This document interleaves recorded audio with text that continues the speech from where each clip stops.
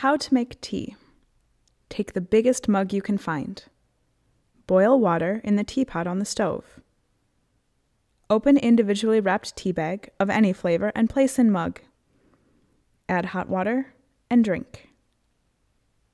Instant. Traveling abroad has taught me one important thing: how to make tea. Welcome to Turkey.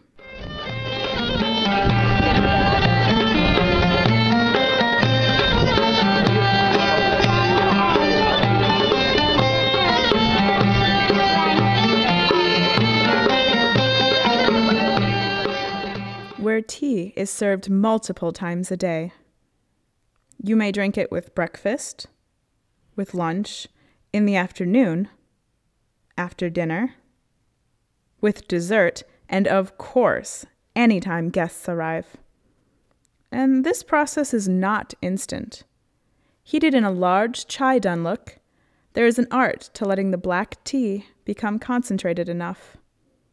Sometimes served with sugar and lemon, often without, but always in the same style glass and always poured the same way. A little, strong, concentrated tea, followed by hot water. Tea time is when you taste the marvels of Turkish cuisine, and also when the most important conversations take place. No decision can be reached without first sitting down to a glass. Welcome to Senegal.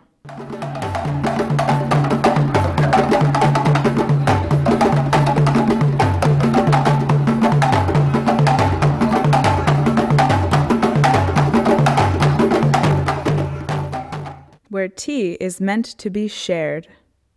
1 cup passed from person to person. A custom often reserved for men, those with more free time, it can take hours to complete the customary 3 rounds.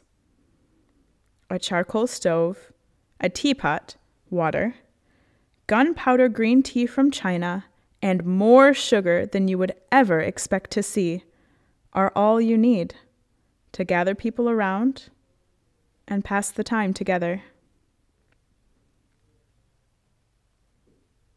Welcome to Russia.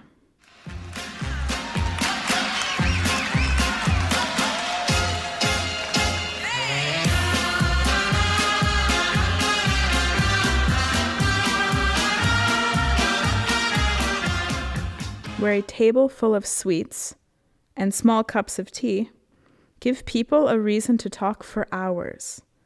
Traditionally, the samovar takes a long time to prepare, and tea is a family affair. When lessons finished on Saturday afternoons, a table of tea and sweets allowed me to talk to the mothers of my students about important issues in Russia and to get answers to my questions. We talked until the sun went down, then hurried home full of sugar and new ideas. Back in the U.S., I ask my family to have tea. My dad scoffs. Tea is a girl thing. My brothers look quizzical. Why, they ask. My mom and sister are up for a cup, but they soon get bored with the idea and don't understand the point of sitting at the table for so long.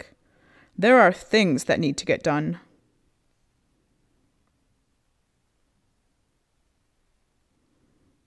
But I understand. I know what can be shared over a cup of tea. And I now know tea is not meant to be instant.